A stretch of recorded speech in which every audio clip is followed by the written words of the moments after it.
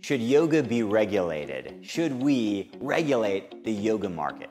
It's been the hot topic of the year, and my answer, which is quite controversial, is yes, yes, and yes. And let me explain. To say that you're a yoga teacher today is kind of like saying that you're a healer. It might mean that you're a medical doctor. It might mean that you've read a couple books on palm reading or anything in between. It's a very ambiguous term that doesn't mean the same thing to different people across the world. And so if we look at the fitness industry, everyone gets more respect than we do. Pilates instructors, group fitness instructors, personal trainers, they all have a much more consistent reputation in the industry. As a yoga teacher, as yoga teachers, that makes it very, very challenging to be a service provider. Regulation would raise the standards. It would give us more respect from health community, from public schools, from hospitals, and would open up lots of different places for us to be employed that are just not available right now.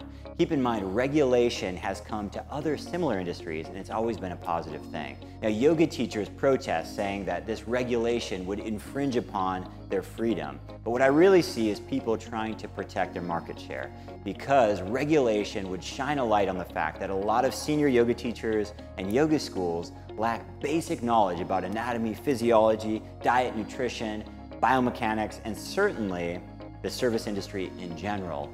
They don't have any knowledge of. And so what this means is these businesses would topple, and even worse, a lot of these senior teachers and a lot of these schools would have to go back to school themselves, and that's a scary proposition. Now, the other group of people who are really protesting against this are the religious yoga groups. There are yoga groups who are Sikhs, there are Muslims, there are Hindus, there are Buddhist yoga groups, and these are religious yoga groups. No one is suggesting that we regulate religion.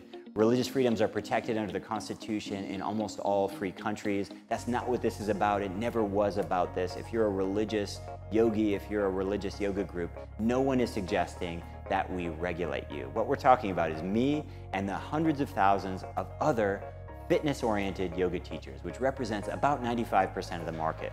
They were talking about a Tuesday night, 7 p.m. power yoga class, Thursday evening, 6 p.m. hot yoga class. We're talking about gravity yoga. We're talking about fitness-oriented classes. That's what needs regulation.